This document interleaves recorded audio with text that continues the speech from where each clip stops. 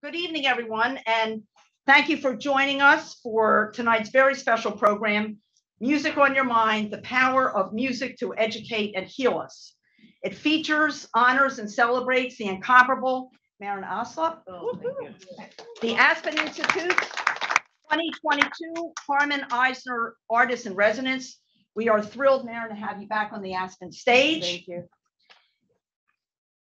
And to recognize your work, not only here at Aspen, but indeed around the globe. More on Marin and our other speakers in just a moment.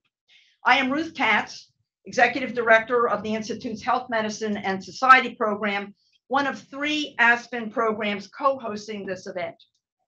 HMS brings together influential groups of thought leaders, decision makers, and the informed public to consider health challenges facing the United States in the 21st century and to identify practical solutions for addressing them. Among the program's flagship initiatives is the NeuroArts Blueprint project, a partnership between Aspen and the International Arts+Mind Lab of the Johns Hopkins School of Medicine. Its purpose is to cultivate the field of neuroarts, which is the transdisciplinary study of how the arts and aesthetic experiences measurably impact the body, the brain, and behavior, and how this knowledge is translated into practices that advance health and well-being. Our work is all captured in the project's groundbreaking report, NeuroArts Blueprint, Advancing the Science of Arts, Health, and Well-Being, and you'll hear a little bit more about the report in our conversation tonight. Aspen's arts program, under the direction of Erica Mallon and its Harman Eisner Artist in Residence program, is also co-sponsoring this evening's event. The Harman Eisner program features artists such as Marin in inspirational and educational discussions rooted in arts and cultures across the Institute's various platforms. Erica was very instrumental in designing this evening's event. Unfortunately, however, she cannot be with us. She is back in New York, recovering very nicely from her COVID diagnosis of just 2 days ago. She's fine, I assure you. Our third co-host, of course, is the Society of Fellows and its many members. Our thanks to Warren Sabin and his team for their partnership and support. Thanks as well to the staff of all 3 programs, especially Katya Wanzer and Raven Tucker of the Health Medicine Society team, and to Danielle Bosan for her assistance all along the way. Finally, I want to note that this program is being presented as part of the Michelle Smith Arts and Culture Series. Michelle was an Aspen Institute trustee and lifelong supporter of the arts. Sadly, we lost Michelle back in 2022, but she left a great legacy, including this series, for which we are most grateful. And now, on to the program with some very brief introductions on the panelists before turning things over to our moderator, James Blue. First, of course, it is my great pleasure to introduce Marin Alsop, who actually needs no introduction. But just to remind you, Marin was the first woman to conduct a major US orchestra and has gone on to conduct most of the leading orchestras in this country and many of the most distinguished European orchestras. She is the first and the only conductor to receive a MacArthur Genius Award. Marin has made history as well as the first woman to be appointed music director of a major American orchestra, the Baltimore Symphony. She is the founder of both Kids, which serves over 1,000 high school students in Baltimore, and the Taki Alsop Fellowship that supports women conductors. In her spare time, Marin plays jazz violin with her band, Strong Fever.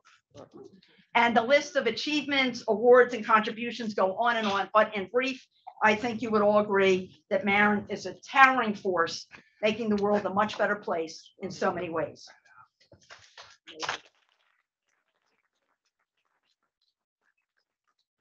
Joining Marin is Susan Magsamen. Susan, I'm sorry. You know, I tried. I explained to her that my name we've been partners on a project for 2 years, and just tonight she told me for the first time I was mispronouncing her last name. So Susan Magsamen, right? I said big fish. That's how she There you go. Founder and director of the International Arts+Mind Lab at the Johns Hopkins University School of Medicine. She is also co-director with me of the Hopkins Aspen NeuroArts Blueprint project. Susan's body of work lies at the intersection of brain sciences and the arts and how our unique response to aesthetic experiences can amplify human potential. An entrepreneur and author, Susan's newest book, Your Brain on Art, will be released by Random House this spring, but I can assure you can already order it on Amazon. I encourage you to go out and do so. Marin and Susan will be in conversation with our moderator, James Blue. James is an award-winning television and documentary producer and executive and owner and chief creative officer of Storyboard Pictures, a New York-based television production company. Previously, he headed the Smithsonian Channel and served as senior vice president of MTV News and documentaries within Paramount Global's MTV Entertainment Group. James has won virtually every major award in journalism, including 8 National Emmy Awards and the Walter Cronkite Award for Excellence in Television Political Journalism. James knows both our speakers and the work well, and so we couldn't be more delighted to have you moderating tonight. Thank you all for joining us. Now, just give me 1 minute. 1 minute. Less than a minute. Just a couple of housekeeping notes before I turn things over to James. We will be taping tonight's program. It will be available on various Aspen websites within a day or so. And finally, we are allowing time for questions at the end, about 15 minutes or so. We'll take as many of them as we can. With that, James, I will turn everything over to you. Thank you all for being here. It's going to be a great program. It is such a pleasure to be on stage with people that I already know and that I can have a conversation with. I first met Marin, I think, when my husband and I moved to New York, and I think I was 21. And I met Susan when I lived in Baltimore, and not as long, but certainly as deep. And so this is a really wonderful kind of coming together. I guess my first question really is to Marin, who is our resident artist and the Aspen resident artist this year. And it's really just trying to get you to think and to share why you believe music is so critical to someone's health and wellness. And what is it about music that makes you believe this? I think like an easy question to start. I think that you know, if you think back, I can't. Maybe they could put the microphone on. Is that better? Yes. Okay. Let's see. Let me know if you can't hear it. Okay, because they're controlling the volume. I think, you know, when you have a child, you hear that the first word that they speak is usually not spoken, it's usually sung. You know, that somehow this idea that we're all born hot-wired for music is really true. And singing, what do you do with your child? The first things you do is sing to the child, right? You know, or hum to the child. And I think that there's something really, it's just organic about music that is so important to us as human beings.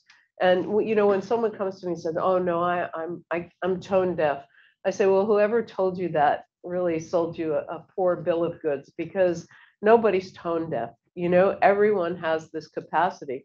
It's just, you know, whether it's nurtured or not." And music, I mean, I think we can all think of, you don't have to be a professional musician to think of a song that reminds you of a moment in your life, you know, or you hear a melody and it transports you somewhere. So music is really, I think it's just part of our human nature.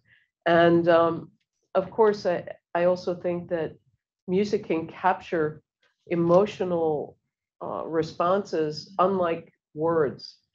And I find that so often that people will come up after a performance and say, you know, I've been struggling with this loss or this way of thinking, and this piece helped me. And music can change us in ways, I think, that words really cannot. So, I mean, I'm not a scientist. This is not scientific at all. So maybe I'll turn it over to you. But I do I do believe that music has a transformative power for all of us. So Susan, as someone who has worked in this field, you're a professional, what does music do to us? What does it do for our health? What does it do for our wellness? How does music impact us? Well, you know, I think when I think about music, I think about like, sorry. Better. You know, you don't have to understand how the brain works to know that music is effective. I mean, we all know it. Who's on the microphone? All right, let me move it up. Thank you. Better. Okay. So you don't have to know about brain science to know in your lives that music is so effective. We feel it. We feel it in the songs that we love. You know, I often think that rhythm is the first sound that you hear when you're in utero, right? You hear the heartbeat of your mother. So you're born into rhythm. And I love what you said about, you know, when children are little, the babbling that they do, the swaying, you know, there is just a natural way that we learn language through rhythm. We know a lot about the brain and music. It's really the most studied art form. And that's pretty extraordinary, right? It's really by far the most studied art form, music and sound. And in large part over the last 5 years, NIH has done quite a bit of looking at how music and sound changes our brains and bodies. And what are the mechanisms involved in that? Music is also something that is distributed. The way we process music is distributed across the entire brain. And that turns out to be evolutionarily and physiologically really important. So if you have a stroke or if you have Alzheimer's, parts of the brain that are damaged may not be able to be activated with music, but other parts of the brain still hold those abilities to be able to create music and sound, whether you're the maker or the beholder. And I think one other thing that's worth, I am tone deaf. My husband, Rick.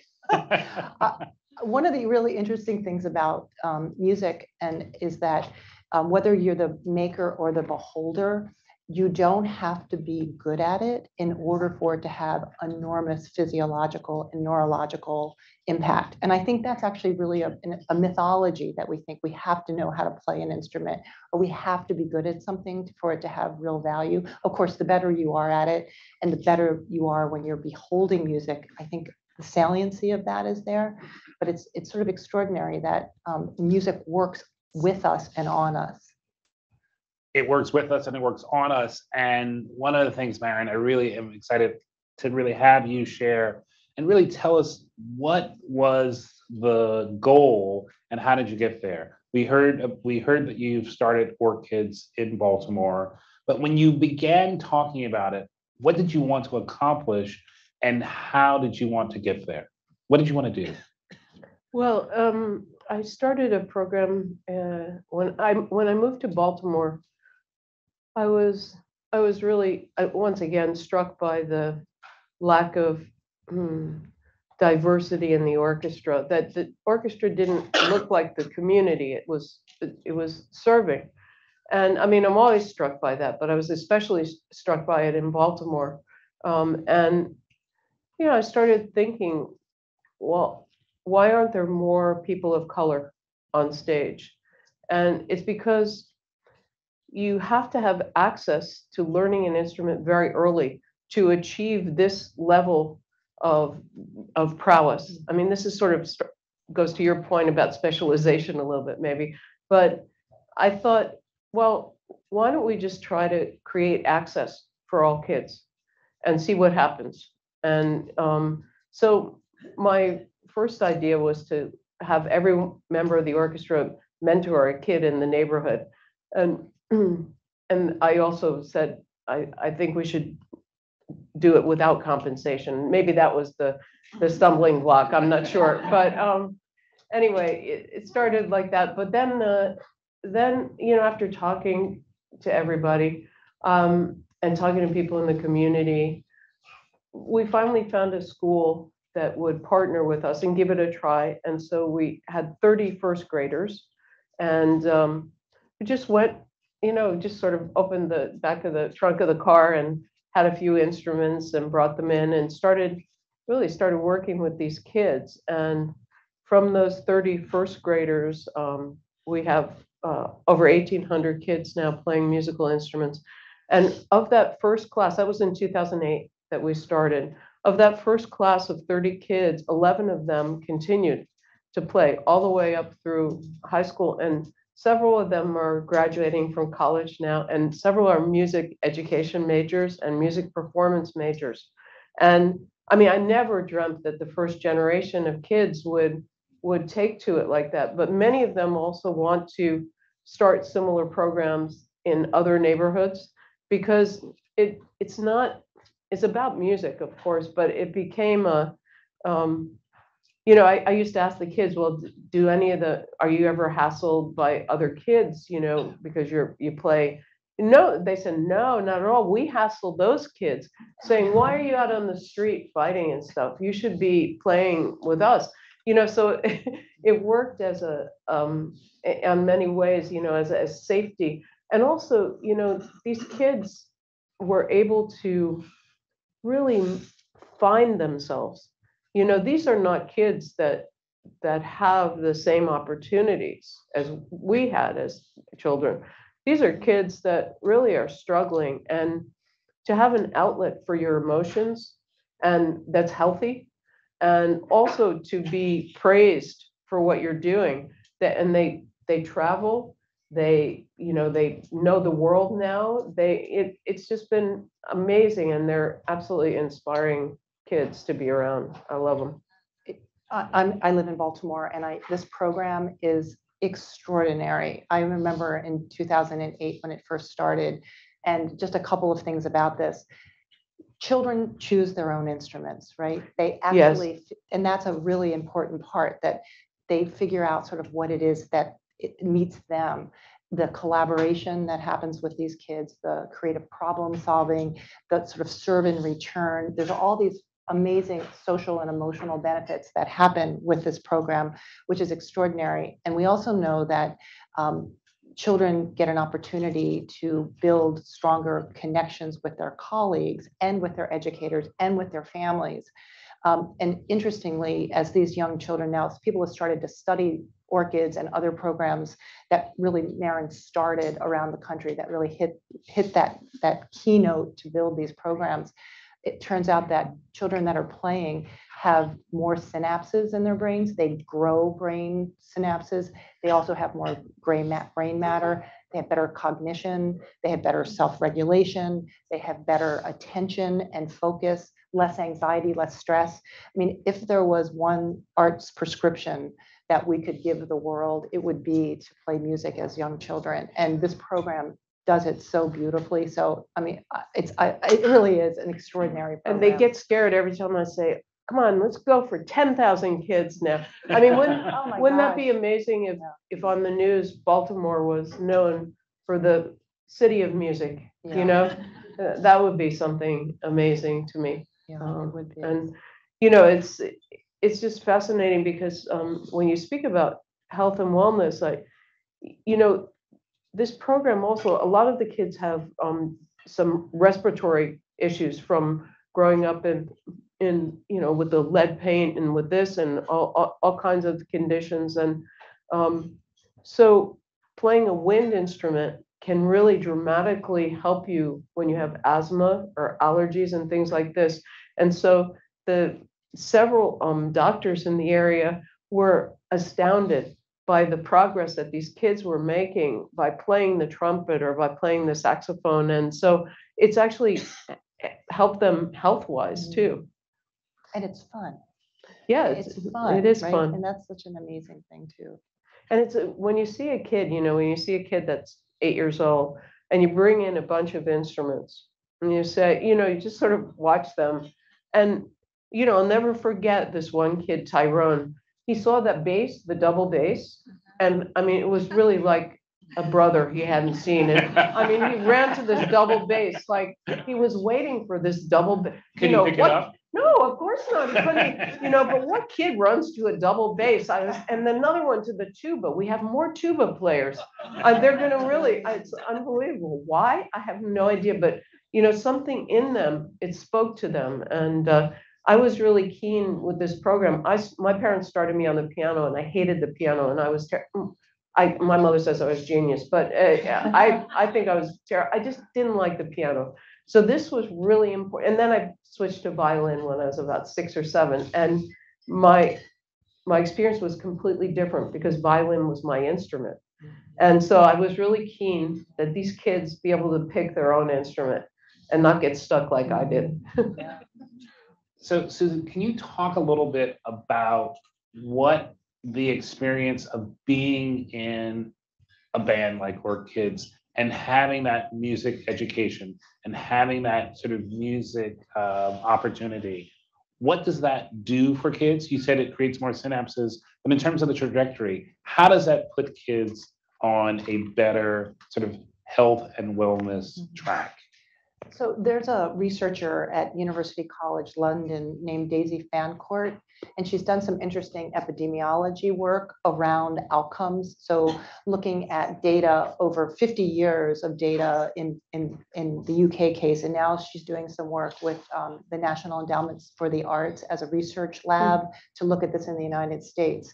And one of the things that they find is that kids that play music or that are doing different types of music and other arts actually make better decisions, make better life decisions. They have the ability to be able to self-regulate and to be able to figure out how they are in relationship to others. And so there are these amazing natural abilities that are built through these cognitive skills of playing music, but also playing with others. Yo-Yo Ma, you all may know a program that he does called Silk Road. And Silk Road is an opportunity to really bring people from other countries together playing and oftentimes native instruments. And so again, learning about culture, language, all of the ways that you can get to know the world. So there's a real interesting, opportunity there in terms of how do we get to know each other and how do we really communicate on a nonverbal level. And I think, as Marin said, sound and music are so ancient and in many ways are so part of our DNA that we can say things to each other that we never could find words for. And I think there's something about the humanity of that. Often we get so transactional and music is so transcendent that there's really an ability to go beyond what we might be able to do if we're just trying to explain ourselves. I mean, one of the things that I was really struck by, Susan, when we were preparing for the panel, you said something that was very, very just amazing, that this is a new field of medicine, and this is a new sort of area of medicine. And can you talk about that sort of evolution and sort of what both is the opportunity and sort of what has sort of gotten us here, that this now is a critical place where you can call it a field? So, over the last 20 years, technology has really created amazing non-invasive tools to get inside our heads and get inside of us. And that has really allowed for us to understand this role of the arts and music specifically, but the role of the arts in our health and well-being. So we know a lot more than we ever had about how the arts change our brains and bodies. We also have seen that as complementary or integrative health, music and the arts have been very supportive, really from the beginning of time. We now can understand more about dose and dosage. We can understand a little bit more about mechanisms and about what are the neurobiological things that are happening within our brains. There are so many intractable problems that medicine alone cannot address. And one of the things that we see with the arts is that we're able to bring them together to look at things like stress, anxiety, depression. We're looking at gait and using things like algorithms on shoes to be able to change rhythm. There's a company called Meta Rhythms that just had a breakthrough FDA award so that they were able to put sensors on shoes to help people change their gait when they've had a stroke or when they've had Parkinson's disease. there's a number of amazing innovations that are happening with technology, but also understanding how the arts work. So this field of neuroarts or neuroaesthetics is really emerging. And I think just a couple of other things is that it's interdisciplinary. The idea of bringing public health together with medicine and neurology and neuroscience and the arts. You know, the artists have always known that the arts are effective, but we have not been able to bring that knowledge through as traditional medicine or public health. So it's really an exciting, really emerging field that's growing. And what does that, what's the opportunity of it now being designated as a field? What now becomes possible? So I think there's a couple things that become possible. One is more research and more research dollars to really understand that. Education, being able to train people to be practitioners in the field, that's really important. Really bringing new people into the field. Building policy. So there's very little policy that allows us to have healthcare providers pay for the arts. That's really an important aspect, whether that's in healthcare or frankly in education. You know, we're just seeing, it's interesting to see California last night bring arts back into the schools. That was really a major win, because it's been going the other way. Also looking at sustainable funding and sustainable models so that the arts are part of mainstream medicine and mainstream health and education. So there's a real opportunity to really make this something that is really woven throughout all of the areas of our lives. Making it sustainable, making it work over the years. Marin, can you just talk a little bit about you're having success? People know orchids work. You want to get to 10,000. What's the impediment? Oh, it's always money. Sadly, I mean, sadly, it seems like a poor excuse to me, but it's always money, I would say. And but I think I'm a great believer that, you know, you don't need that much money, you know, but you do need enough. I see a lot of programs that have too much money. None of them that I'm involved in, but you know, I wish that we could have leadership that would value human creativity in a way that would support it and set an example for everyone to invest in human creativity, because we sure need a lot of creativity at the moment, don't we? I mean, we're going to need a lot of creativity to figure out the next few steps in our future as a human race. And I think that it's really underestimated. And not being a scientist, I can't measure it, but I see that when a child learns an instrument, I mean, they don't have to become a musician, but the skills that they take away from that are applicable across every single discipline. You know, the idea of, I mean, just having a work ethic, developing that. You know, to play an instrument, you have to motivate yourself to practice every day. And when you don't improve, you know, and that idea that this kind of investment, and you have to do it yourself. And I know that when IBM started their company, they hired musicians because they were the ones that could self-motivate enough and really be present. And I see that in the kids, you know, that they understand this. And also they've worked together playing in ensembles. So they have the skill of conflict resolution, you know, because they've learned to listen to each other. They know when to, okay, it's not my turn. They know when to step out and take a solo. You know, all these things, and some of them are not really quantifiable, but you really see incredible growth in the human being. So it's not, I feel that we live in a world that's overly specialized and so segmented, you know, and not interconnected enough. But I think art can do that. It can connect us in that way. You know, the World Bank recently spoke to some of this and said that arts and culture are essential foundations for economies to grow and thrive. So if you don't have arts and culture, you can't have true healing, you can't have great health and well-being, and you really can't meet your fullest potential. And I think for the World Bank to say that is a really important statement. Pretty shocking. Shocking, right, shocking, right. I guess. But they might have the money I need. Yeah, that's a door you should knock on, for Well, sure. and it's interesting because while it may not take a lot of money, I think the fact that it's always asking artists often to volunteer for their time or to put their time out as opposed to paying for that Right, work, I think is right. also super important. Like we pay for what we value.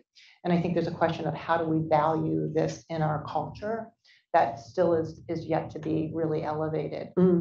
That's a good Yeah, point. one of the things that I found interesting about the conversation, specifically, Marin, as you've talked about the young people who you are teaching, okay, here's an instrument, go learn it, go do all the things that you do with it. I guess what surprised you about the curriculum and the sort of the way you thought we got to do it this way? What surprised you in implementing that, and how have you changed based on what you learned through the experience with the kids? Well, I think everything was a surprise in a way. The teaching music was the easiest part. That was the surprise. The hardest part was trying to help the kids navigate life.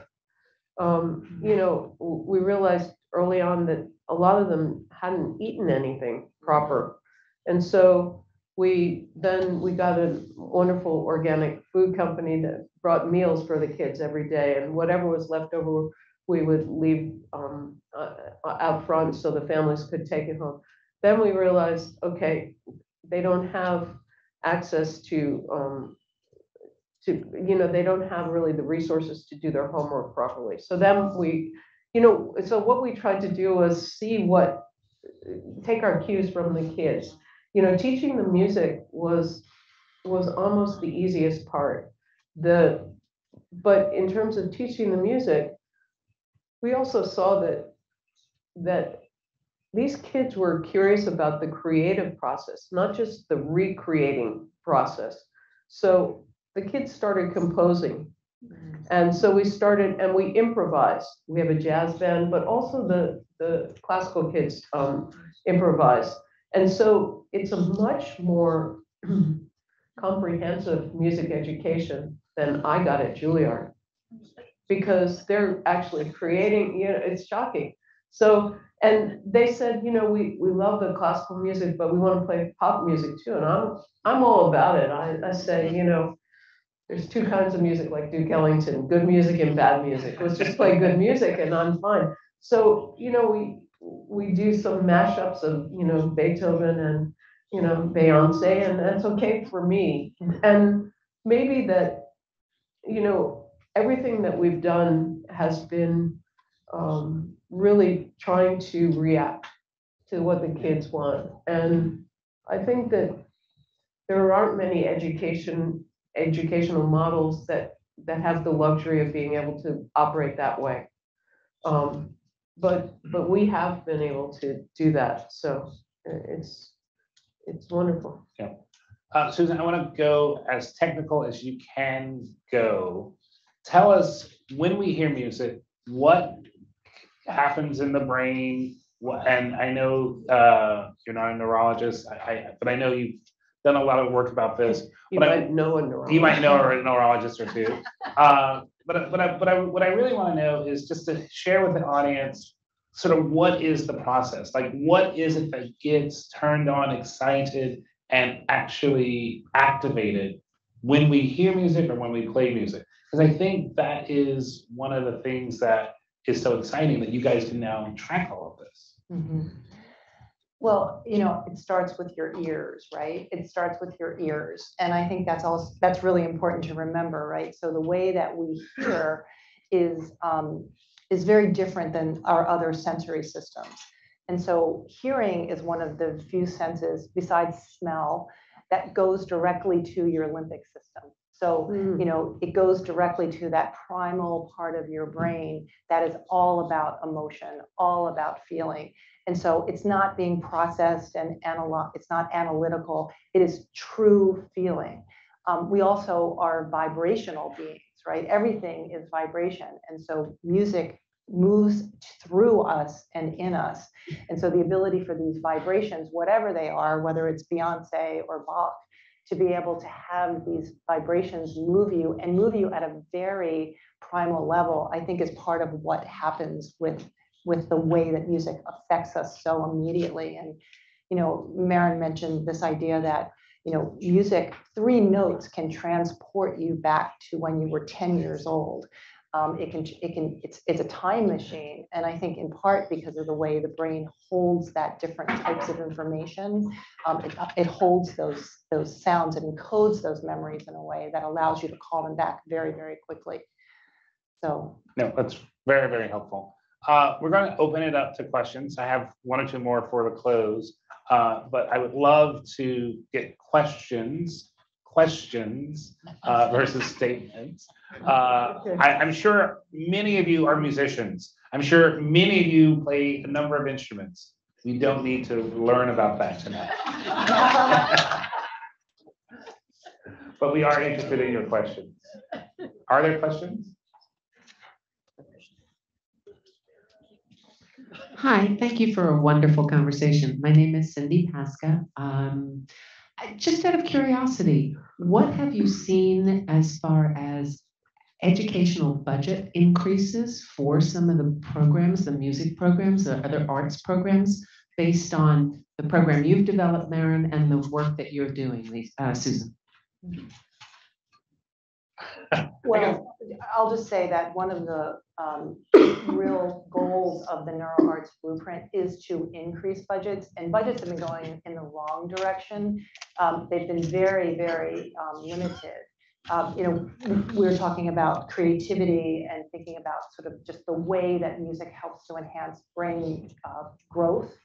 And that's not taken into account when we're looking at budgets for schools at all. And I think that maybe is sort of the next phase when you're thinking about the Department of Education, the Department of Health, really thinking more deeply about how the arts can really help in brain development and in brain capacity.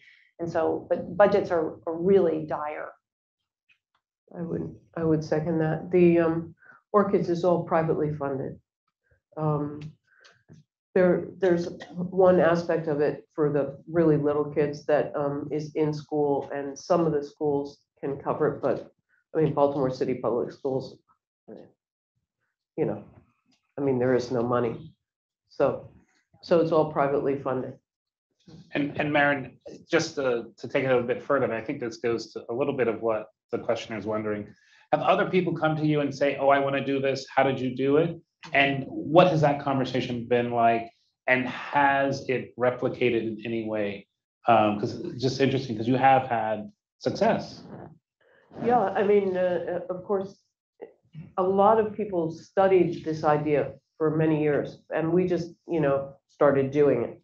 And so I think a lot of people were amazed that we could get this program going. So I would say that Orchids is probably the most generous program in terms of sharing information. I mean, our goal is not to be the only one, but to and each community is a little bit different. So there are constantly people coming to observe and to talk to Orchids. I had an idea that, or maybe we could sort of franchise it and build it out, but I'm no longer music director in Baltimore, so I can't keep pushing. I can only keep pushing for them to do what they can do, and instead of being Herculean in my efforts, I can only be a little bit distanced. But there's been a lot of programs have emulated it, but Orchids, for some reason, maybe because I'm like a dog with a bone, I just won't give up. Orchids seems to have really stuck. Yeah. Another question? Yes. They're bringing a microphone for you, please. It's on. Thank you. How did you handle the growth? I'm assuming that if you started with 21st graders, that not all of them wanted to continue and many did. Did you take it through the first 6 grades of public school? Did you then bring it on to junior high and high? Did you stick with these kids through their education? Yeah, so actually the first school that we started with 30, there were 30 first graders. The first school closed after the first year we were there. So we had to find another school, and that was, just, crazy. And we found a school called Lockerman Bundy in West Baltimore. And we walked in and it was filled with murals and color. And I thought, okay, this is great. And the great thing is the principal wanted there are not many principals that want this also in their school.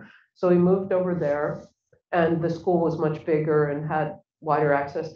And then we started putting different schools together in sort of a nucleus of, one group. And so we have in West Baltimore, I think 9 schools.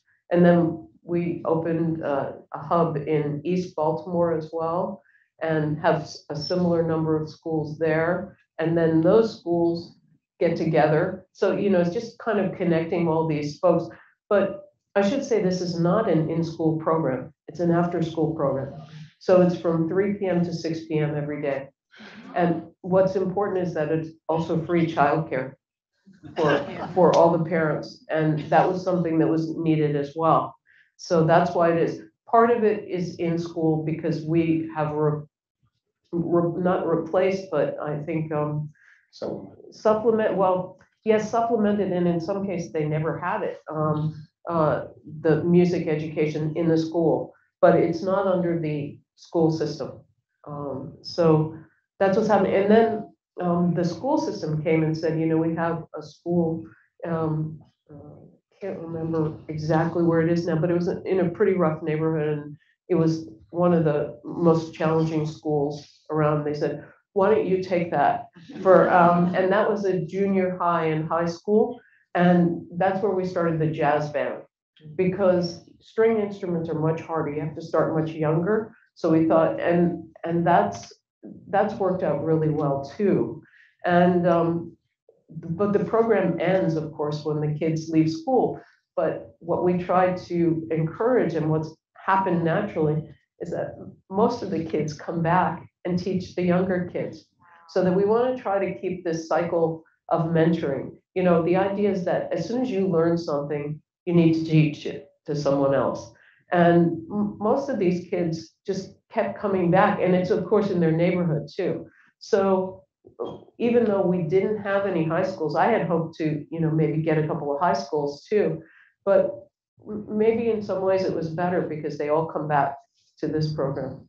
So that's kind of the gist of it. Although what it really does, it points to the advantage of doing something community and neighborhood based. Mm-hmm. And so if everyone had to commute downtown or commute somewhere, it just wouldn't work.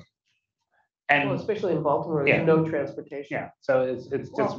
And you made the point too that food was really important for the kids, but also, if I remember correctly, there were certain times when there were performances where parents couldn't come because they were working, but then you worked around that and you were able to do performances in different times, and there was always food. It was crazy. The music really was the easy part. It was all the logistics and and then of course COVID. And then, a lot of these families don't have all these devices that we have, so there'd be a kid in the car going with the mom to work to do the violin lesson in the back of the car. I mean, this is what was going on the Zoom. It was really crazy, but Orchids was within 10 days, Orchids was all online, and they managed to, really try to be present for the kids. And I think that was the hardest thing for the kids, not being able to play together for these times too. It's been a rough And patch. it was really helpful for mental health for the kids too, to have that connectivity all the way through. Yeah, It's really made a difference. definitely. More questions? Yes. The lady there with glasses. Oh, they both have Oh, they both have glasses. glasses. Okay, everybody's We'll- got glasses. We'll do maybe on the front row and then the lady on the second row. I just have a quick question. You talked about good music and bad music. Is there any data that shows that bad music affects you in a negative way? Well, you know, people use music for torture, right? And so I think there That's a good is point. certainly bad music. And I think, you know, preference is really important. Cultural preference is really important. So, you know, there is certainly data around that. And, you know, sensory overload can be a real thing. And so the ability to be able to have quiet time, I think is important. But I think your point is really that any music is good music if you enjoy it. Yeah. Hi, I'd like to know, first of all, it's a wonderful program and congratulations for making it happen in a place like Baltimore. But I'd really like to know is, after getting this musical experience and all the things that go along with your mental ability, did anybody notice any difference in the children's grades? Yes. Did they say the grades improved, or maybe they didn't want to study anymore? What happened with their education? No, absolutely. There's a lot of data. I'm not up on the most current data since I'm not with the symphony anymore, but the two things that really struck me. One was that the orchids in general, I think, attended almost 2 weeks more of school than their peers because they didn't want to miss orchids after school. And the grade levels were generally one letter grade above. And so it really did help. But another thing to say is that we have a contract with every child, and it says that you will always do your homework. And, you know, it says sort of all these things that, you know, behave well, or these things, you know, respect your parents. I mean, we try to put everything in. Eat your vegetables. Yeah. This is not specific, but there's a term in education called transfer, where skills from one domain transfer to another. And we know that music transfers to lots of other domain areas. You probably heard math, but it's not surprising that grade letters would go up and other things you would see positive results in other areas of your life. I'm sure they have much more current data that's really interesting. But, you know, just to collect data, just to give you an idea, I don't know, you know, when we went to companies that do this kind of data collection, you know, we're talking $250,000 for the study, you know, and I mean, I understand data is important and I want it, but I can't spend $250,000 that I could spend on kids. You know what I'm saying? It's a tough road sometimes. The gentleman there behind you. There's been much publicity recently about the redesign of Geffen Hall at Lincoln Center. Could you describe a little bit the importance of concert halls, the acoustics, and most importantly, live music instead of listening on earbuds? You know? And possibly in the context of helping young people understand and develop an ear. Okay. Well, Geffen Hall, no, yeah, thanks. Geffen Hall, Deborah Border, who is responsible for having this hall done, offered me a tour a couple weeks ago when I was playing in Carnegie Hall, but I didn't have time. So I'll conduct New York Phil in May. So I'll let you know how it is. But my colleagues say it's really great. And I think not only does it sound well, but you know, it's the whole experience. It's the whole aesthetic experience of going to a beautiful place and having a transformative experience. I think that's really important. And that it's comfortable and everyone feels welcome and there's a sense of belonging. You know, some halls are so austere and off-putting, and Avery Fisher Hall was one of those halls, but I don't think it is any longer. But you know what's so interesting is that I think the orchids they're more comfortable at the concert hall in Baltimore than I am. They come in and they're just, hey, Marin, what's happening? And they're just really, because they grew up around it, and they go to concerts and they're much better behaved than the adults because they're really listening. They know what they're listening. I think part of the issue is that without, we're talking about that, we all react to music, okay. But then when you start to know about music, it has more meaning. So you can really engage with it. And the less education we get, the less interest we have and the less engagement we have.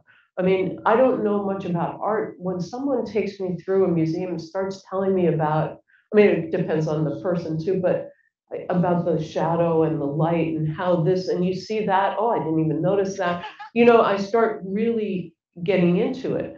And I think that's important to have as well. So I think these kids, is something that people don't think about, but these kids are our future listeners as well as participants. So I don't know if I answered your question, but Yeah, I mean, also the importance of live music versus recording. Oh, I think that might be more to you, yeah? Well, I think, things are so contextual also. So I think it depends on the context that you're really thinking of listening to music. But live music and recorded music do enter your body sensorially in a different way. The vibrations are different. So I don't know that one is more important than the other. But to your point about being in the space with a live performance, that translates to me as an enriched environment where you're bringing in all kinds of sensorial experiences, maybe novelty or awe or surprise. You're watching someone physically, so there's a mirror neuron, there's a empathy and an engagement. And I think those kinds of experiences really do change us physiologically, change us psychologically. So I think those are really important experiences to have. And that's not to say that if you're listening to music and it's helping to regulate your breathing or helping you to be able to lower cortisol because you're listening to something that's calming you isn't equally as important. So again, I think it's contextual. And we don't teach sensory literacy in any schools or even as adults. So I don't think we know that the light really affects our circadian rhythm moment by moment, or that smell is olfactory systems are so memory inducing, or that live music versus recorded music. So I think the more we do know about how these aesthetic and arts experiences affect us, the more we can make better decisions about how we live more fully. And that's, to me, very exciting. And I think that's also hope. One for sure. We have time for 2 more questions, and why don't we start with the gentleman here and we'll end with the lady there.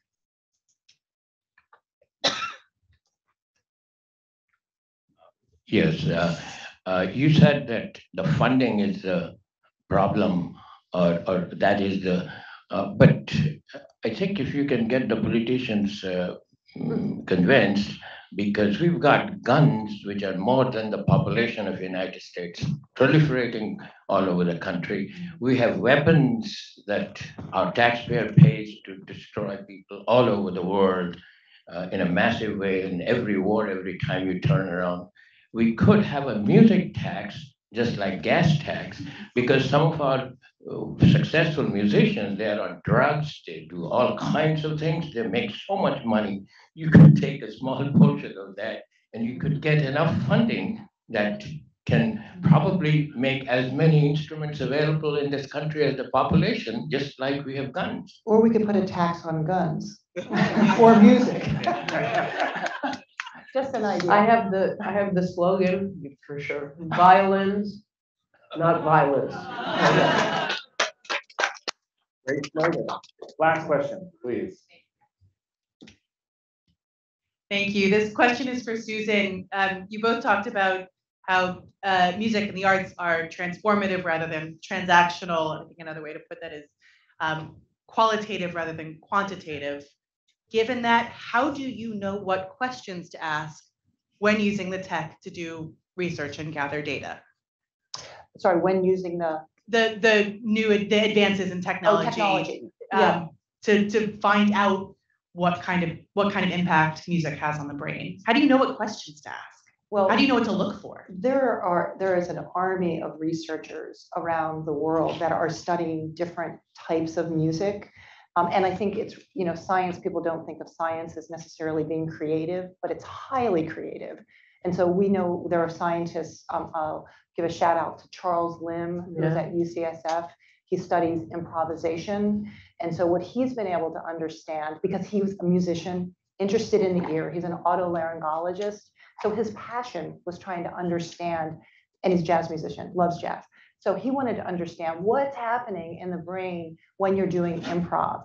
And what he was able to do by creating a plastic keyboard, having a musician play a rehearsed piece and an improv piece, what was turning on and turning off in the brain. So in this case, a part of the prefrontal cortex was shutting down to allow you to not self-regulate and to not be critical of your work. Very cool. He's now translated that work with cartoonists, with spoken word, with, I believe, mime, I'm pretty sure. He's a creative guy who's doing rigorous science. There are other folks that are really interested in the role of rhythm and gait, I mentioned earlier. So I think, neuroscientists, neurologists, cognitive scientists, rehabilitation, MD, PhDs, are really thinking about in their kind of perch, from their perch, what are they interested in studying? And, I mentioned that NIH has begun to start to fund some work, in large part due to Renee Fleming and Francis Collins really coming together, NEA, and there's some folks from NEA here today, head of research, Sunil Ungar. And what's been really amazing is that more researchers are starting to be able to get paid to study, as opposed to a side gig in a garage sort of band, and be able to look more carefully at how do we study these art forms like music? What are the standard protocols? What are the outcome measures so that we can build on each other's work? Because, research in some ways is very broad, but not very deep. And we need to be able to build, like other scientific fields, on the research of others.